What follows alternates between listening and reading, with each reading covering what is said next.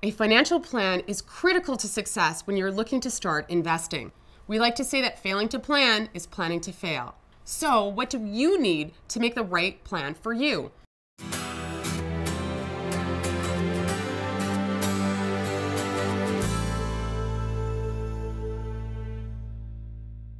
Hi there, I'm Kelly Keene, author and personal finance educator. Let's look at some considerations for anyone who's in the process of developing a financial plan. A financial plan is different from, say, just an investment plan and looks at a broader scope of your financial life, which can include investing, but also paying down debt, your tax situation now and at retirement, estate planning issues, and so much more. Wondering what a financial plan can do for you? Creating a plan helps you to map out your financial future. It can help you achieve both your small and large financial goals, and within the time frame you've planned for. It will help you organize your finances and balance your budget. Bottom line, having a plan will help you worry less about money because you will have a strategy along with a map of what you need to do to reach your goals. So what's the first step? You'll need to consider these 5 questions. What are you saving for? You might have one simple goal, like paying down your credit card in the next year.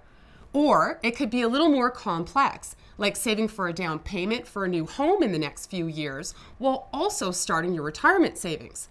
The next thing you will need to consider is how much you'll need. What's the dollar figure that you'll attach to each of those goals you just identified?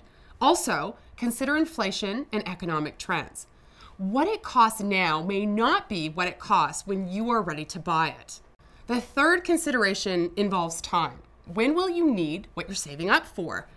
When would you like to be debt-free or make that purchase? That's going to determine how much you need to set aside. Is it short or long-term savings, for example? Fourth is, how much risk can you handle? As you plan to achieve your goals, you may need to make some investments for the long term, like your retirement, for example. It will take some risk to get there and for you to achieve your goals. Because for many investors, the low interest rate of buying a GIC at a bank, for instance, just isn't enough to reach that type of long-term goal. It's essential that you know your risk tolerance and use it to guide your planning. We'll talk more about this in a moment. And lastly, it's important to know what level of knowledge you have. Can you create your own plan, or do you need professional help and guidance? Once you've answered these questions, you're almost ready to put your plan in action. One last thing. You can't know how much you can save until you know how much you spend. Track your expenses for a few months to see if there are areas where you can cut back and save more. The ASC has an online budgeting tool to help you get started.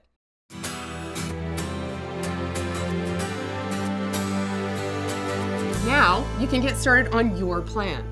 We talked about your goals and how you may have a number of them that you want to achieve. You need to decide which to act on first and the steps to take to achieve it.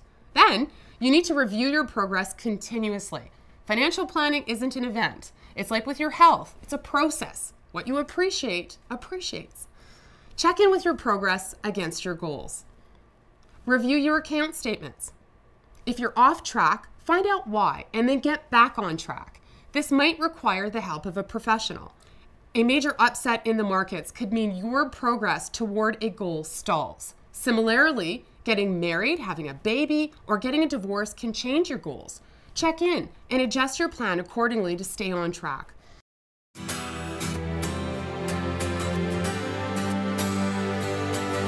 When you're setting your financial plan into action and ready to invest, knowing your risk tolerance is critical. Risk is often overlooked as people focus on potential gains instead of potential losses from an investment. But every investment has the potential for loss, and you need to know your own comfort level with that risk before you invest. That's what's called risk tolerance. Consider the following to better understand how much risk is acceptable to you. What is your personality type in life? Do you normally enjoy taking risks, or do you avoid them? How much of your investment are you comfortable losing if the value declines? Can you afford to lose your entire investment? And how might that affect your financial plan? What stage of life are you in? And are you just starting your career, or are you closer to retirement? A longer time horizon might mean that you can take on more risk because you're better positioned to weather market volatility. But that's only if you're comfortable with the ups and downs the investment may go through. Mantra number 1 in investing is know thyself. To help you better understand risk and your personal risk tolerance, the ASC has some helpful tools and resources on checkfirst.ca. At the end of the day, if you know your risk tolerance, create a plan, and check in and update it, you will move forward toward reaching your financial goals. Knowledge is power. Before investing, checkfirst.ca.